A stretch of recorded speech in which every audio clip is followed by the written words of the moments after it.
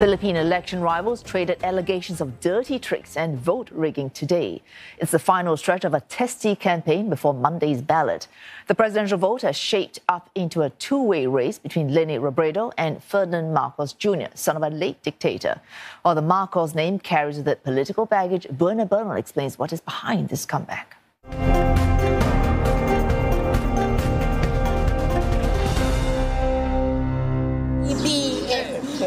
They call this Marcos country, a group of Ilocano-speaking provinces dubbed as the Solid North.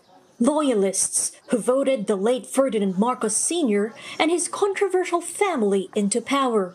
Mr. Marcos Sr. ruled the Philippines from 1965 to 86. That's when he was ousted in a peaceful revolt that restored democracy after years of his brutal military rule in the country.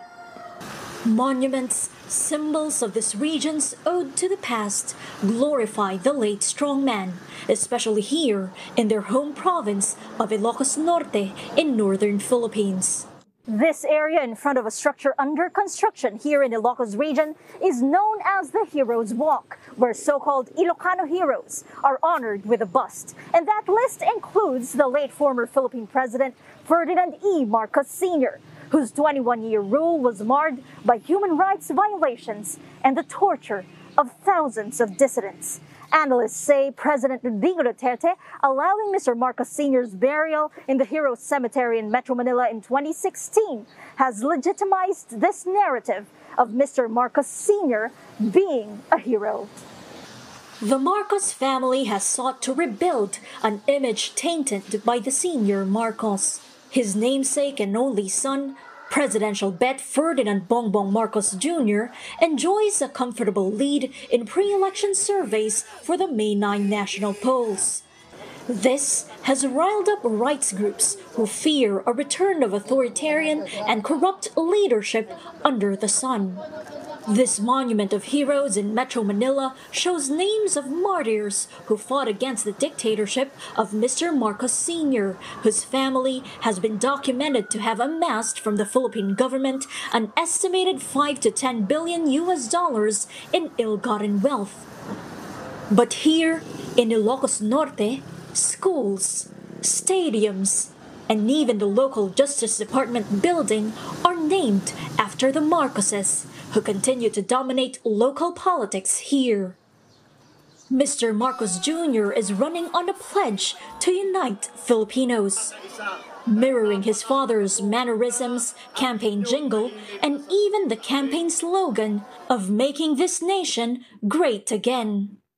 So I think at the heart of Marcos Jr.'s appeal for unity is an appeal to people's visceral dislike for antagonistic politics. It appeals to a form of nationalism that is not humble, but it's a form of nationalism that really elevates the Filipino as a special kind of people in the world, emphasizing the grand infrastructure projects, foregrounding the so-called achievements of the father.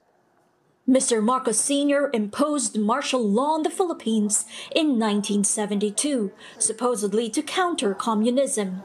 Thousands were arrested, tortured, and killed. The martial law era is one of the darkest chapters in Philippine history. But there are many who believe in Mr. Marcos Sr.'s ability to provide stability and security, and that his son would do the same. Kahit hindi pa ako pinapanganak nung time na yon, and alam ko na si Ferdinand Marcos, President Ferdinand Marcos that time is on purpose naman talaga na in-implement niya yung mga ganun. Tsaka hindi naman niya yun gagawin kung hindi kinakailangan. Yung nakita ko nakita ko nga na kaya niyang gawin, kung anong kayang gawin ng tatay niya. Tsaka makita mo naman sa mga speech niya, di ba? Puro unity, puro gusto niya walang away, gusto niya pagkakaisa. Over 11,000 human rights victims during martial law were declared eligible by a local claims board for reparations from recovered stolen assets of the Marcoses. But they represent only 14% of claimants.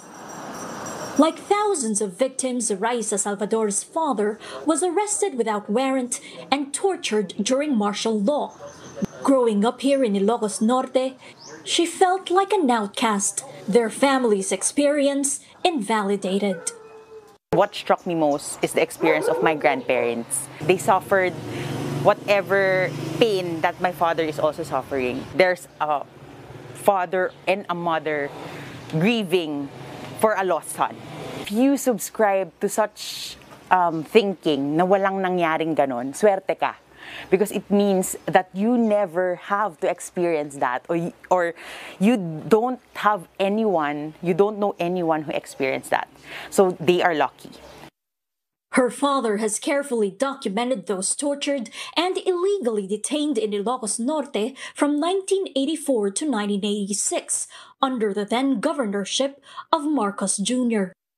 Accountability is the main reason why we should always remember and never forget. There are people who died. Millions were stolen from us. I don't think that's fair. I don't think we should move on. While the Marcos family is now appealing for unity, they have not apologized for martial law atrocities during which they enjoyed a lavish lifestyle. Anti-Marcos voters here admit they are a tiny minority in the so-called Marcos country. And for that tiny minority here, there can be no unity without justice. Juana Bernal, CNA, Ilocos Norte.